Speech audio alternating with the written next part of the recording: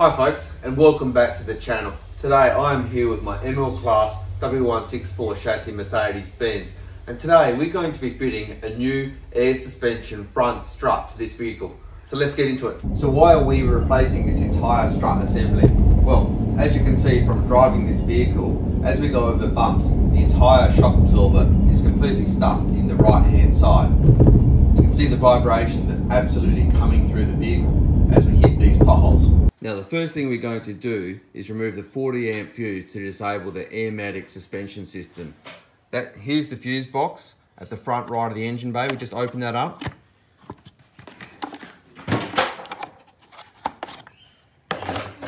And this here is the fuse which we're going to remove. So as you can see, I've got that fuse out. Now if you have trouble getting that out, you can pull this relay out there, which gives you a little bit extra access.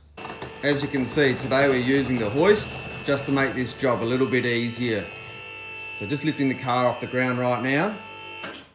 All right, now we'll get the wheel off the vehicle. So the next thing to do is to remove the 3 nuts on top of the strut under the bonnet using a 13mm socket and the bracket with the wire on it. At this point, we just leave 1 nut loosely fitted to the top of the strut. Now we're going to undo the airline with a 10mm spanner.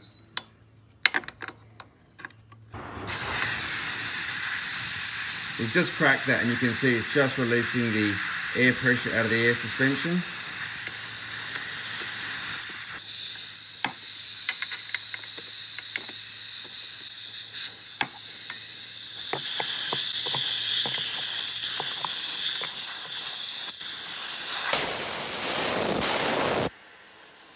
Okay. Alright, so as you can see we've got that airline disconnected. Now the next thing we're going to do is to actually remove the electrical connection to the strut. And that is something that's slightly different from the front right to the front left. For the front left, you actually have to remove the whole inner skin. But for the front right, we should be able to get to the connection down here, unclip that, and just feed that through without having to remove the inner skin from the inside of the mudguard. So if you're doing the front left, you're going to have to remove this whole skin, unfortunately. But for the front right, we don't need to do that. You can see I've just removed this connector there, and I've a little bit of a twist, and then this cable will come off. Now we'll just loosen, we'll probably take 1 of the bolts out on the inner skin, and then we'll just feed this connection through to the air strut. So it's this one here. We'll just undo this one, just the one on the front right, just to allow access to pull that cable through. And as you can see, we've been able to pull that electrical cable through without removing this inner skin. What we're going to be doing next is unclipping all of the electrical connections that come down onto the air strut.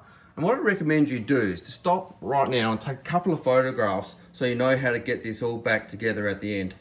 These are the photographs which I took, which really did come in handy when putting these wires back together in the end. So as you can see, we've got all of the electrical connections unclipped, free of the strut. We've also unclipped the brake line so that we're going to be able to get this strut out now free of all of those electrical connections. To make life easier in undoing the nuts, we just now sprayed some RP7 on the upper ball joint nut, the sway bar nut and the lower strut nuts. The next thing to do is to undo the nut on the sway bar. Use a jack with a block of wood to lift the sway bar so that the linkage slides out easily. Next, remove the strut nut and bolt. At this point, support the strut with the block of wood and your jack, and then remove the upper ball joint nut with a 21mm socket. You will probably then need to use a ball joint separator to crack the ball joint open. Having removed all the wires and nuts and bolts securing the strut, the next step is to remove the strut from the car completely. Don't forget to remove that 13mm nut we left loose on top of the strut at the beginning. In order to remove the strut, you will need to compress the strut, and what I've found works well is using an 1" diameter pipe through the bottom of the strut onto the subframe to do this compression. With the strut compressed, you can then maneuver it over the top of the front axle and then remove it completely from the car. Alright folks, so we've just got these 2 struts side by side. We've got the old one there to the right, which has come out of the car, and we've got the new one to the left. And what you can see straight away is look at the difference in the height. You can see that the old one is just so much lower.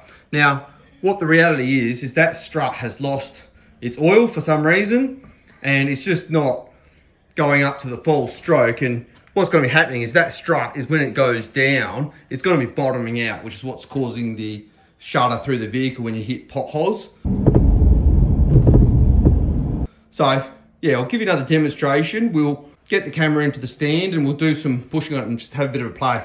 So if we look at this strut here, the old one, we can see that really doesn't push down very far until it bottoms out at all. Whereas if we push down the new strut, you can see that's got a lot of travel. So you can see that the issue is that this old strut just doesn't have enough oil or pressure left inside the strut anymore, and it's just bottoming out. So we'll get that new one into the car and then we'll take her for a road test. All right, so we're gonna have to take this old bracket which holds all the cable management on the strut off. So that's just held on with a cable tie, so some side cutters. Get that off. We should be able to get that whole bracket assembly off. There we go. So we'll get that old cable tie out, and then we will get the bracket onto the new strut. And we just secure the bracket with the new cable tie. All right, and that's good to fit to the vehicle. It's now time to install this strut into the car, which really is just the reverse procedure that we went through to remove the strut from the car in the beginning. So to start the installation of the strut, you reposition the top bolts of the strut into the top of the wheel well and loosely fit a couple of nuts. The trick is now to compress that strut and get it up over that front drive shaft. As you can see, using that long inch pipe really does help here. A bit more. A bit more.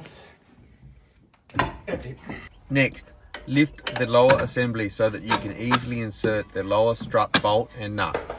Then the nut can be tightened onto the strut bolt using a 24mm socket and 15/16 spanner. Next, use a jack and a block of wood to easily lift the whole assembly such that the upper control arm comes up onto the ball joint.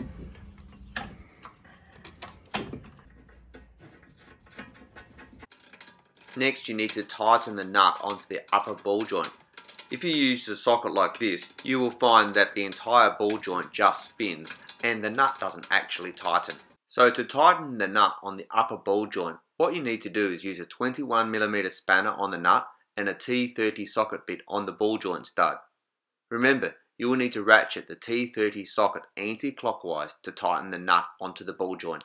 Next, it's time to reinstall the sway bar, and once again we use the block of wood and jack to lift the sway bar into position. And then it's a matter of tightening the nut onto the sway bar linkage. Once again, you will probably find that you need to use a 21mm spanner on the nut and a T30 socket bit on the stud of the sway bar linkage, similar to the ball joint. So what I'm going to do now is I'm going to push this lead through behind the panel here, and we'll reconnect that on the inside. The active dampening electrical cable through, we're going to reconnect it to the bracket. Remember, that just needed a slight twist, and that clicks back into place like that, and then the connector just slides on. Alright, so just looking in here, we've got everything reassembled. We've got the bolt and the nut on the other end of the lower end of the strut fully torqued up. We've got the top nut here fully torqued up. We've got the linkage nut to the torsion bar fully torqued up. We've got all the electrical connectors and brake line connector. All of those are back in position as per the photo. We've got the connector back done up to the inside and the nut back on to the inner fender guard. So now it's just to go in under the bonnet and finish up there.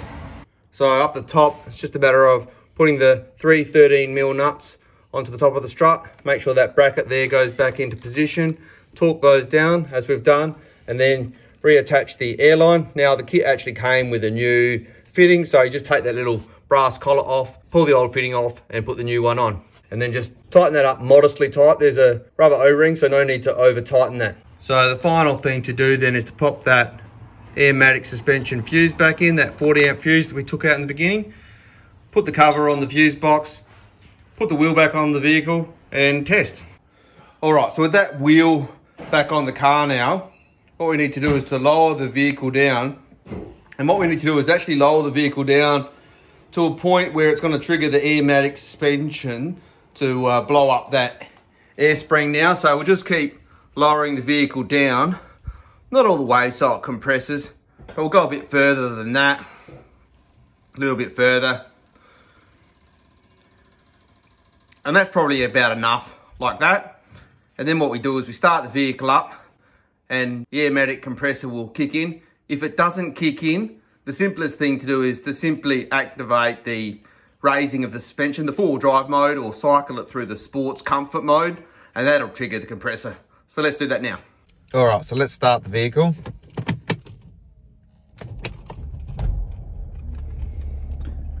And then what we'll do is we'll come around to the center console and we'll just press the button to rise the Airmatic suspension.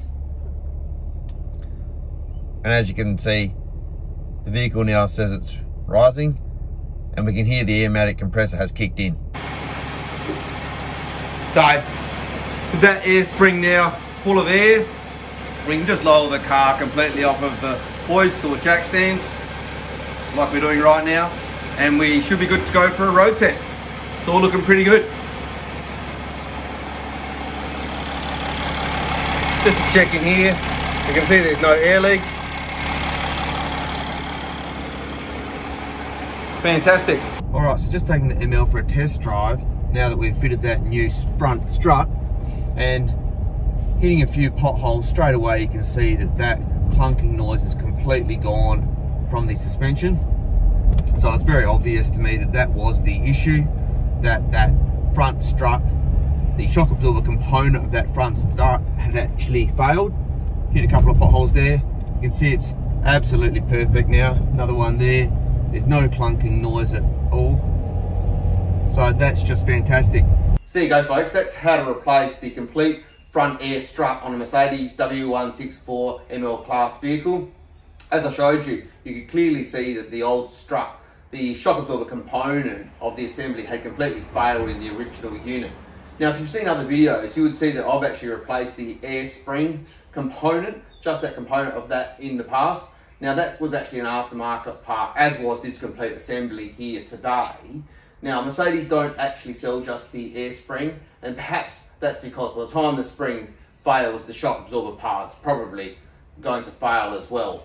So perhaps in hindsight, I should have replaced the complete assembly, but up to you what you do, folks. You've seen what's happened here for myself. It's only about 20,000 kilometers since I did that air spring component on this vehicle. So if you like this video, don't forget to like this video, and in the future, if you want to see other content, got plenty of content on this Mercedes, on the Audi, and now the Mazda as well. So please subscribe to the channel. Until next time, have a good evening.